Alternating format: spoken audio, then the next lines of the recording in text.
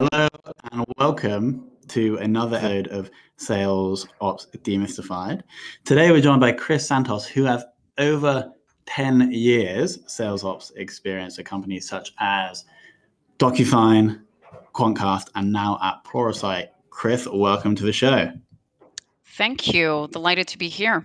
So I'm going to kick off with the first question. How did you initially get into sales ops? Because I can see from your history, you did have time in business in different roles. So how did you make that journey? Yeah, so unlike a lot of people who end up in sales ops because they either started in finance or in consulting, I actually, I never thought or saw myself as actually joining the corporate world. When I was in college, I wanted to be a diplomat because I really wanted to change the world. And I thought that, I could change the world to become a better place.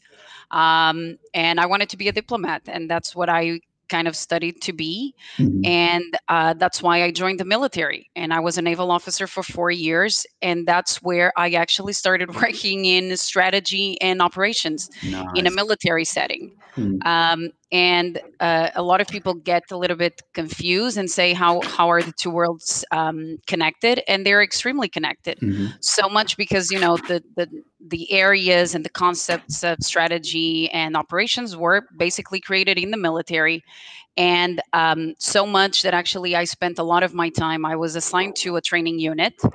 And we actually hosted a lot of training sessions with business people about team building activities, leadership, strategic thinking, agile methodology, a lot of those concepts. And actually, it was those business people that started triggering their interest in me because they said, have you ever considered leaving the military and moving to business? Because we probably needed someone like you. So that kind of made me very curious about it. And, I always wanted to live abroad, and I was spending some time abroad with the military and having exposure to that. And, I came to Ireland to visit my sister who had been living here. And then the business world here is so dynamic, and there are so many companies looking for people with my background in terms of, multilingual, etc., that it was quite easy to get a job. And this was back in 2008, so at the time of the crisis. And I started in kind of a sales role because it was the easiest back then. And then I realized that I really wanted to spend time in the behind the scenes. Where do we go next? What is the next market? And those things.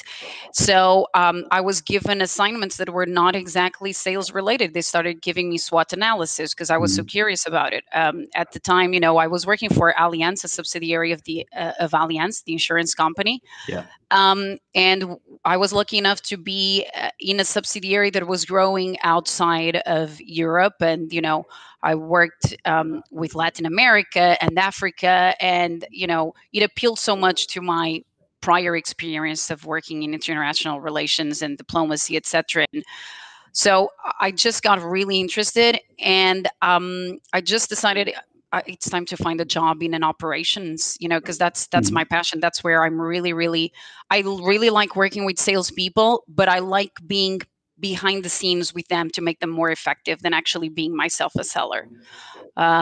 So that's why I moved to operations, and that's when I moved to BMC Software, so a very well-established company where I learned a lot, from my manager at the time, who was really important, from my colleagues who were a lot more experienced in sales ops than I was in business. And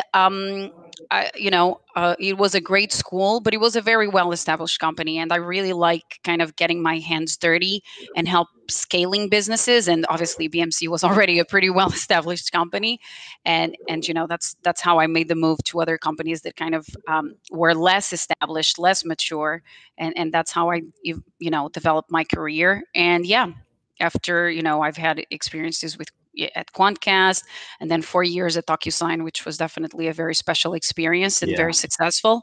And now here at Pluralsight to help with the same, scaling the business internationally and making it successful. So was it 4 years in the Navy?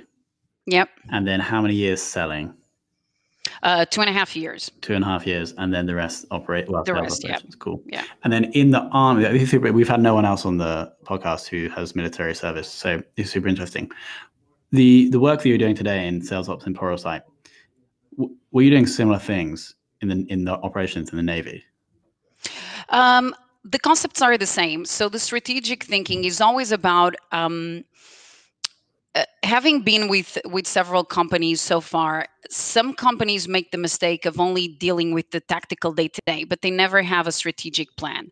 So I would say the what the Navy and the military really gave me was you always need to have a plan.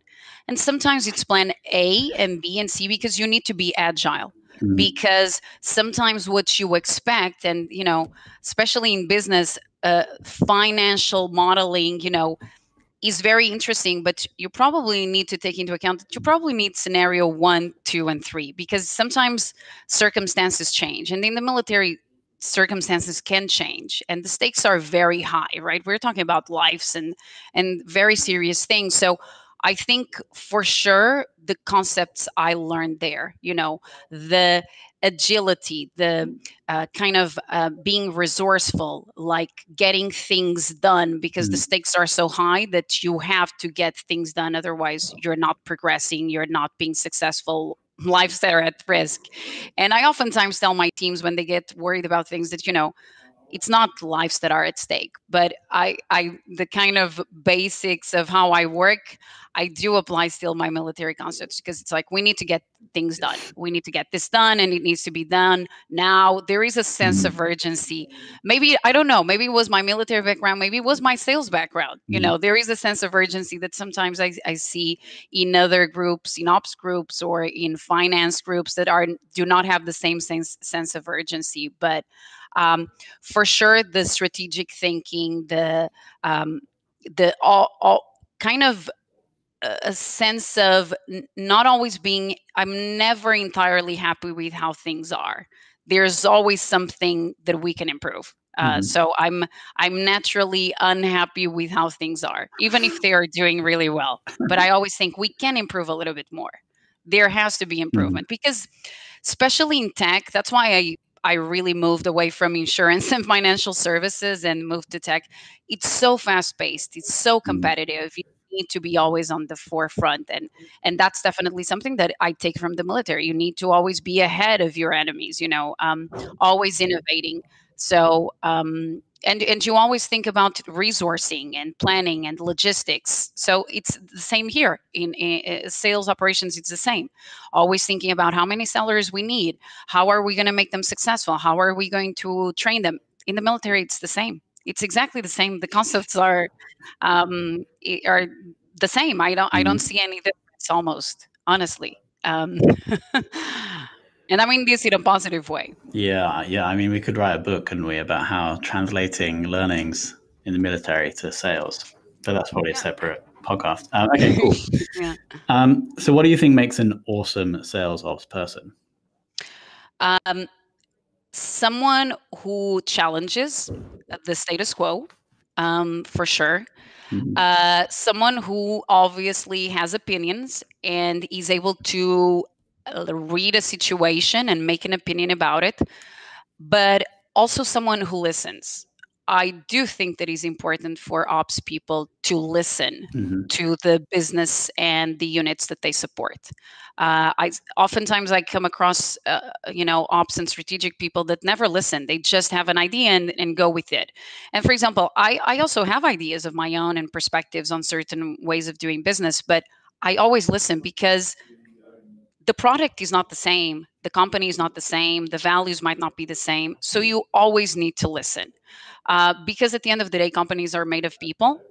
So as ops and strategy people, we need to influence a lot if we want to get things done. So you obviously need to listen to your stakeholders and your partners, and make sure that you speak in a language that they understand. Otherwise, you don't get anything done. So I would say that from having kind of that inherent quality of getting things done and being knowledgeable and having ideas, but also being able to listen to other people's. Because I've seen that ops people sometimes, actually, oftentimes, the ops department becomes the unbiased department in a company, the one that doesn't have any dogs in the fight, that all we want is to drive efficiency and revenue, regardless if it's sales or marketing driven. We're not driven by that. We want what's best for the company. So I would say it's definitely listening and always challenging, asking questions. So listening, asking questions, challenging the status quo and saying, did it work, the playbook that we've been using? Has it been working? Has it been successful? And even if it has, how can we make it better? How can we overcome? So yeah, so it's a combination of being active, but also listening to people, talking to other departments, because I think it's in ops, we do hold the keys to a holistic view of the business, combining all elements, that it's not just, the pipeline and the lead that comes in, it's how it's actually moving through the funnel, it's how the order is put together. So it's different things. Yeah.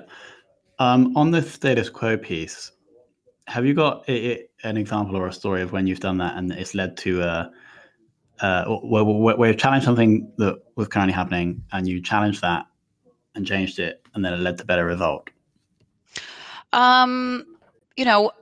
I would say I've come across this situation a few times, which is precisely because I've been working for long with American companies, right?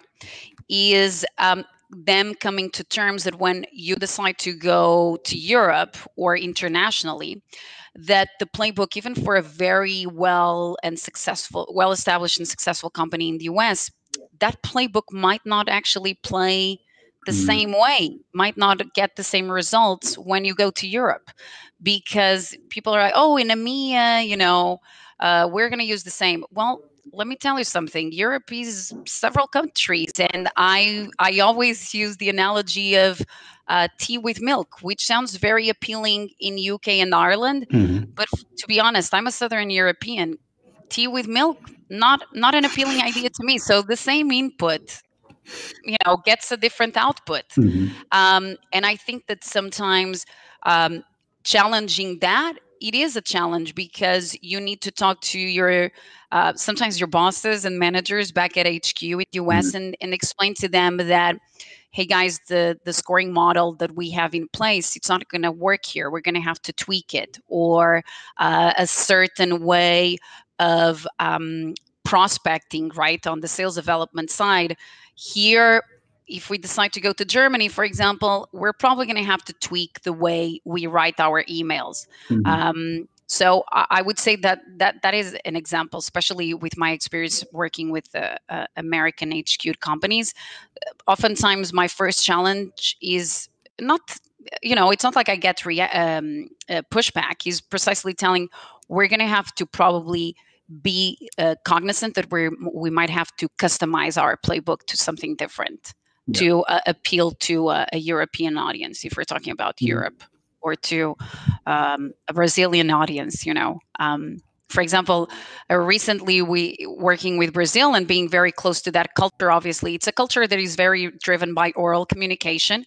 So emails are not very successful. So when you go back and you explain to your US HQ that we're going to have to get phones up and running, because in Brazil, it's all about talking over the phone. For them, it was kind of, really? They can't do emails? Well, they can, but it's not culturally and business-like, right? It's not as successful. So if we want to be successful, we're probably going to have to get some phones up and running. So that is an example. Yeah. So were Quantcast, DocuSign, and Pluralsight all HQ'd in the US? Yes, correct. Okay, Yeah. So you've had to manage that. I mean, you must be pretty good at doing it now, right? I think so. Yeah, it started with BMC, also HQ'd in the US. So yeah, I'm pretty used to. All my managers so far have been based out of the US. So for 10 years, pretty much, yeah. Do you think that sales experience is necessary to succeed in sales operations? Not really. No, I think it makes it easier. Makes it faster for you to understand the sales side. So if you have prior experience in sales, you know the language, you know what makes them tick. And I found that because I worked in sales, I knew their sense of urgency. I could understand better and faster once I moved to an ops role. Having worked and having team members in the teams that I've managed that never had a sales background and came, they struggled initially with, it's like they want things for yesterday, and sometimes adapting your language to make sure that, hey, you need to be straightforward with salespeople, with sales leaders. They have this way of working, and you're not going to Mhm. change them. Actually, we want them to be that. We want them to be kind of stubborn, and we want them not to accept a no. That's what Exactly. makes Yeah. them a good seller, right? So I would say it's not critical. It just makes it easier in the beginning for you to create a relationship with them. Just makes it Mhm. faster. That's it. But I don't think it is a critical experience. And But so that's what you yeah. experienced when you moved over. You found it I much didn't easier. have, I didn't have kind of, let's call it a cultural clash, because I knew where they were coming from. So it was quite easy to adapt to that. Whereas Mhm. I've seen other people kind of taking longer, let's put it like that, and trying to come to terms if that was the right choice or not. But for example, I do think that whatever background you have, that if you are supporting sales, that you should do the same sales certification that they do. So you understand what methodology, and that's something that I always Mhm. enforce my team members, is that whatever methodology, whether it's Sandler, Challenger, that you do that as well, so that you understand where they're coming from, and that you also understand the value of the product you're selling. Because if you don't need to be an expert, right? Because you're not putting order together and discussing pricing with customers, but you need to understand what the value of the company, the value proposition, USPs are, because that way you also think better on how to strategize around the sales teams and how to make them more efficient. If you don't know what product your company is selling and you don't know the values, then no, you're not doing a great job. It's going to be much harder to assist and be a good sales ops partner. Cool. Yeah, but to know that stuff, you don't have to have actually gone and sold it. No, You can. no, Got it. no, Okay. no. Let's shift over to technology. So right now at Pluralsight, what are you currently using? I think right now the tech stack across several SaaS companies is pretty much the Yeah. same. You need to get your CRM. So I'm agnostic. Obviously, I've been using past the advertising Salesforce for several years. That's the CRM system I've seen being used the widest. But whatever it is, you need to have your CRM platform in place. You need to have obviously a marketing automation tool. Again, Mhm. agnostic to that. I've worked with Eloqua, Marketo, HubSpot. Depends on the company. Mhm. You need to have in place a lead distribution engine. That's definitely something that I've seen as being critical. And again, Mhm. it depends, but a lead distribution engine to streamline. So you don't just have lead queues set up in your CRM, but you actually have a lead distribution engine so you can turn on and off. You Mhm. can push leads into certain individuals. You can, you can customize the lead assignment much And more so efficiently and faster. would that be custom built, or is there? No, there's, again, I'll pass the average. NC Square is definitely something that, yeah, Pluralsight has, and DocuSign Yeah. also had. So it's Cool. it's quite powerful.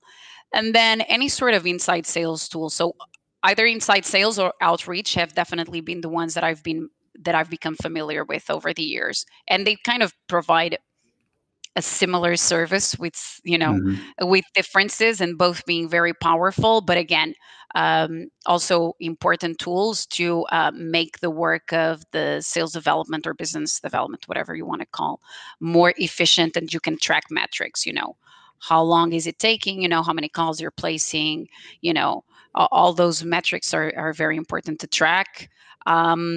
So there's a few, a lot of companies use discover.org to get kind of mappings of organizations. Mhm. Traction hierarchies is also another tool that is very useful, especially once you start scaling your business and your sales organization, and you have certain AEs looking after a certain group of accounts, and then in other regions you have another AE, and kind of making sure that the AEs connect together and they're able to see directly in the CRM who owns what and if there are open opportunities. I've definitely seen that working really well. What else? A CPQ system, critical. So a system that allows you to place orders, that allows the sales team to self-serve and get the SKUs they want, in a faster, and those automated approval workflows in terms of discounts.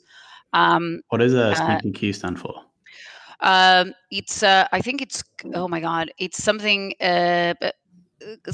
quoting. So it's to allow to quote. So Aptus is a popular tool, for example, but there are others out there in the market that offer the same type of services. And obviously, I mean, I worked there for 4 years, but an e-signature company is quite critical nowadays. So obviously, DocuSign is really good at it.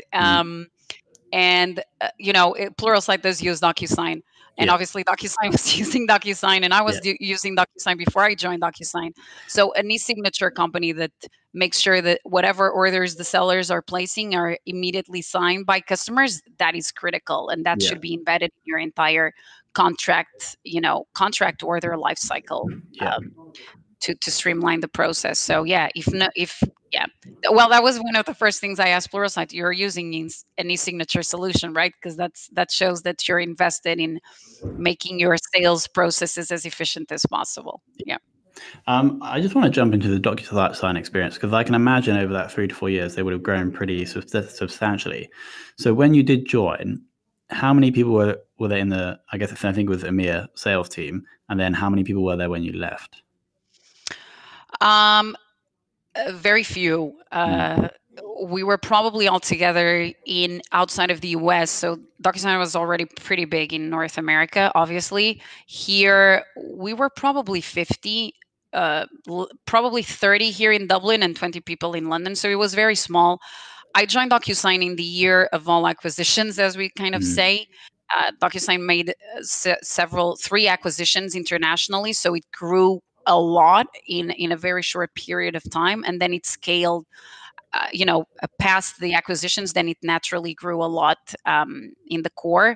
So when I left, we had hundreds of people just in Dublin, hundreds of them. So DocuSign is public, so it's publicly available that when the new fiscal year was launched, international represented 17% of the company's revenue. When I started, it was 2%. So it was a pretty aggressive growth and an amazing experience, to be quite honest. How was that, having to bring in, I guess, sales resources from other acquired companies into your team and onboard them on the process? Yeah, it's always complicated, right? Because again, as I said, you're dealing with people, and people, that had a certain company or corporate culture. But I have to say, I worked with all of them. And I was very fortunate to have really good experiences with the sellers that I worked with, and create a connection. But precisely because I listened to them. Whenever, hey, you're going to Paris and meet the team, we did, the sell and integrate them into some new manager or something like that. I was very fortunate that I had really sensible and experienced people on the other side. But also, I guess I just listened to them, and they felt that they could voice whatever concerns they had. And at the same time, DocuSign did have a very kind of open culture that we made the acquisition, we want to make it successful, and the results are there to show. So, but again, I would say it's very important that you listen, that you just don't go there and force things upon people, because you can force them, but there's a way of being more, you can influence rather than impose. And I guess the military trained me well in terms of influencing people without them feeling that they're being pushed, even if I am pushing on something. No, I didn't hear much allegiance to any tech tools, but if you had to choose a favorite, and you can't choose DocuSign. Yeah, DocuSign would definitely be one of the favorites. Well, I would say a favorite one. I have to say, based on some of the things I've been, I think a gamification tool So when I mentioned the inside sales, a tool that the inside sales business dev can use, gamification. So kind of it's there's a few out there in the market. Gamification creates a sort of competition, healthy competition within the sales development organization where you can, it's basically you're showing the leaderboard of who makes the biggest amount of calls, who creates more opportunities, and you get music and you get videos and they choose. And, we need to be aware that a sales development organization is mostly comprised of young people. This is their first job. So you need to make sure that the environment is cool and fun because the job can be hard. You need to clean up data and deal with sales attitudes, etc. So creating a gamification and having a gamification tool and getting that hype, in the office with the music going on, with the competition of who's the best, it drives results, believe it or not. So in the past few years, I've become a big fan of gamification tools. Of Can you gamification. name one? So Inside Sales has it as a native. So it's good, and I've seen it up and running. Ambition is a small company, and I passed the advertising here. Great tool. And 1111 is also another one, but for sure, Ambition, I've seen it as a very cool interface Sure. with videos. So for my colleagues out there, and if they're considering gamification, yeah, have a look at Ambition, a small company, but definitely worth, and integrates with a lot of, with Outreach, which has become quite popular as well. So it's really cool, the interface. Are you guys using Ambition at the moment? We use it at DocuSign, yes. Cool. Awesome. Okay, moving on. How do you currently deal with data quality, and how does your role interface with the CRM owner? Yeah, so data quality is an issue, I think, for a lot of companies, right? I think the first thing is there should definitely be a data quality owner that can sit in sales ops, can sit in IT. I don't have a personal, as long as it works, as long as there are initiatives around the clock almost. So that it's not kind of an afterthought that, oh, if things are looking really bad, then we do some data cleanup. No, it needs to be a constant, as in someone needs to be monitoring, how accounts get created, what standards they need to abide to. A big struggle is to find, there is no such thing, at least I'm proven wrong. I haven't been proven wrong yet, but there is no such thing as a perfect data provider for North America and international data. I've seen across and talking with colleagues in the same area, they all struggle. It's very difficult to find, even the likes of DNB. It's very good in terms of North American data, but once we go internationally, especially on smaller companies or even kind of mid-sized companies, the data is not good, the hierarchies are broken. So data is very, very important. So it should be, and I interact a lot. Here I'm pretty new at Pluralsight, so I'm still trying to understand, but in the past I've always worked very closely. I didn't have myself the mandate, and thank God, because I have other things to worry about. But obviously, giving suggestions of local data providers for core markets. For example, in Europe, there are some companies out there that have become very specialized in certain countries, and you should partner with them and precisely have a data quality team that is constantly driving initiatives around data enrichment, data cleanup, deduping, all of that. It should be a constant because data is critical, right, for insights and for the work of any ops person and any decisions on go to market. But if the data is dirty, your insights might be also incorrect, right? You're not looking at the right trend. So I think it's critical. And oftentimes data quality is not top of mind for companies, and it should, because it can be your differentiator in the marketplace in terms of getting the right insights out of the business. If the data is wrong, your conclusions are wrong as well. Mm-hmm. So taking more of a preventative approach. So it's like doing exercise to prevent getting ill versus taking some pills after you've got ill. Is that a good analogy? Yes, for sure. You know, and again, I go back to my military roots. He's like, you should plan for the unexpected. And actually, I would say the best sales ops person is the one that doesn't just react to what is going on, is that we're able to predict something that might happen. Because and actually, sales ops people oftentimes are in charge of forecasting, right, with the sales leaders. So you should be pretty good at forecasting the future in a way. And if you look at trends and then you add some qualitative inputs into it, you can actually say, you know what, if we continue this way, our sales cycle will get longer. If we continue this way, our win rate will go down. So I would say the perfect sales ops person is precisely the one that not just reacts to what is going on, you kind of predict a little bit the future. Oh, just writing that down, not just reacting. And it's not magic. It's literally science and data. You just identify the trend, and then with because that's the thing. You look at trends and the data, and you want some qualitative inputs because you're with the reps and you know what's going on, and then you can infer a scenario for the future. Or maybe, hey guys, if we continue this way, we might go, as I said, we might see a sales cycle going up, or we actually might see a sales cycle going down, or our retention rates will decrease if we continue this way.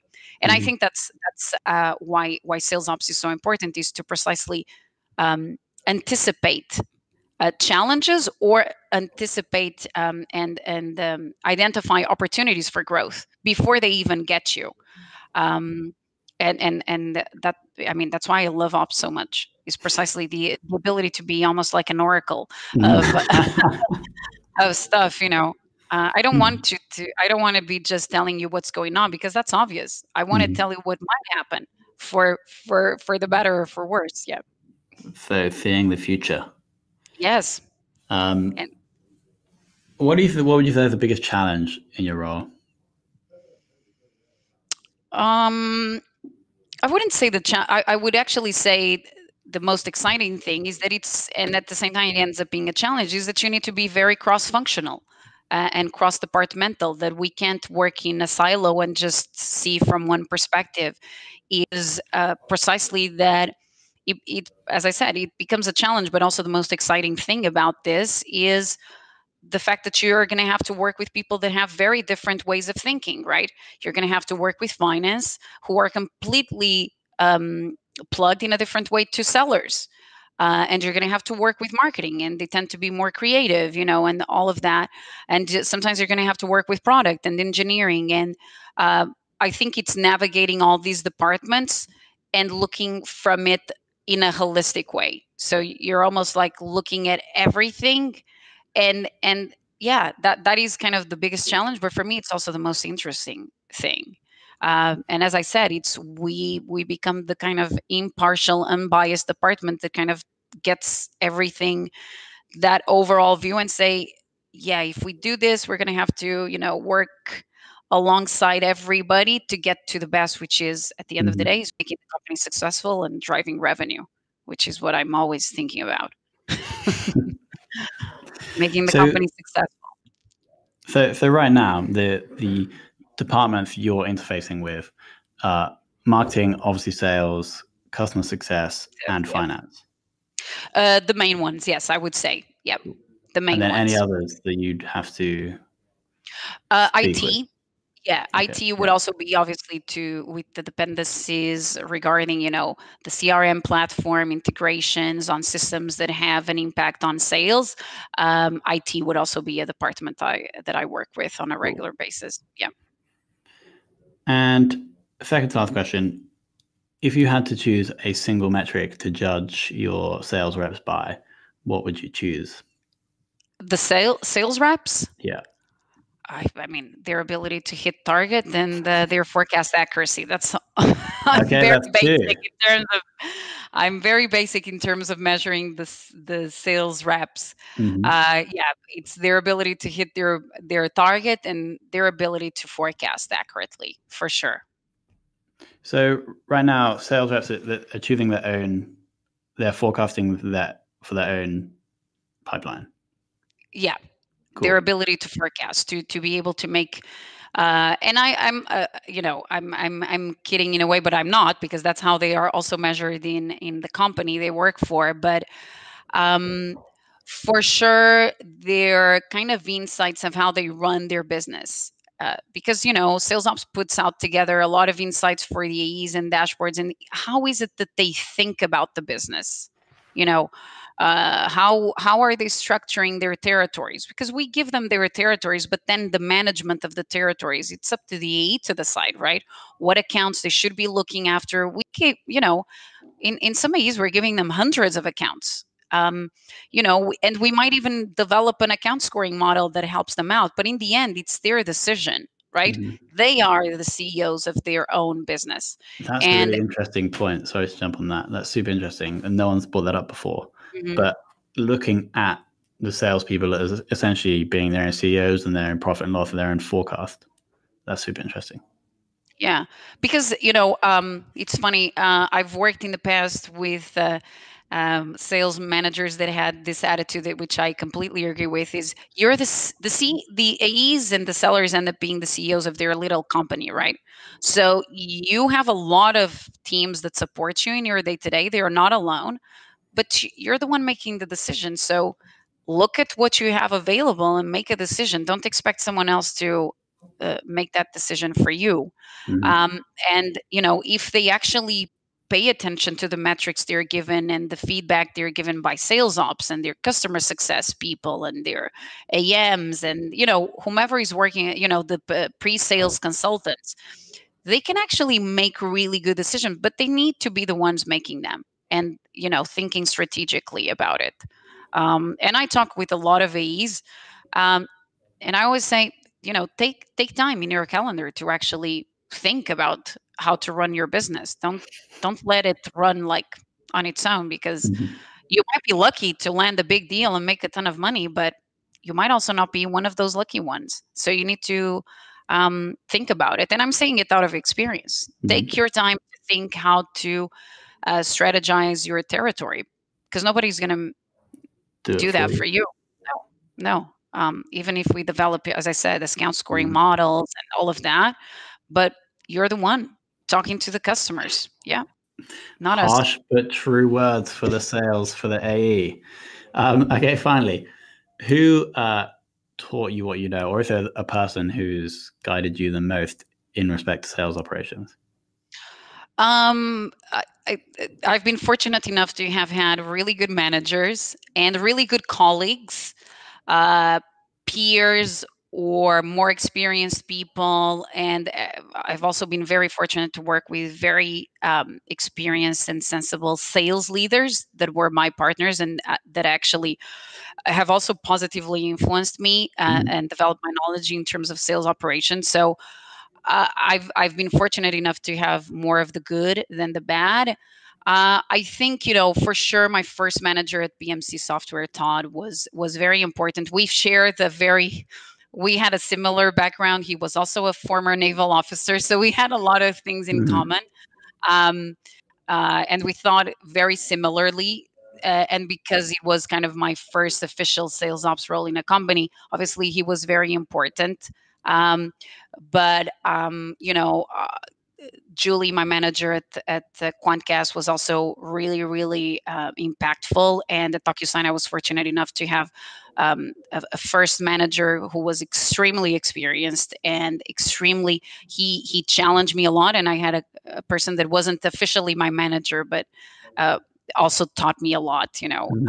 So I had two very strong sales ops leaders at DocuSign that really, really, despite their experience, they always listened to what I said. They asked me questions. I asked them. Was a very it was amazing. Literally, it was Hmm. such a learning experience for me.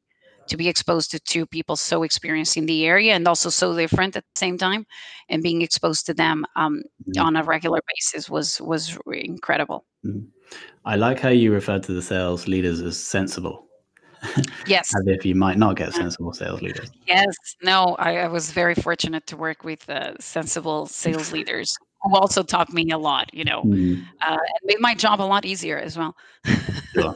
Right, I have like so many insights. I'll just run through a couple. I think the biggest one that we haven't heard before is how, as I mentioned, the sales reps or the A's being the CEOs of their own little business, and simply saying that to them, I bet would have such a great impact on their performance, right? Because then they're like, oh, actually, yeah, I am a CEO, and then they'll go back and they'll strategize, and then in theory produce better results. So that was really cool. Also, the best sales ops people predict the future. They don't just react to what's happening. Yes. You always need a plan, whether that's plan A, B, or C. Challenge the status quo, and then sales ops being the least biased department in the organization. So thank you so much for sharing all of that, Cris. That was a really, really intense 40 minutes, and I'm sure that all of our listeners are really going to enjoy that. My pleasure. It was great talking to you.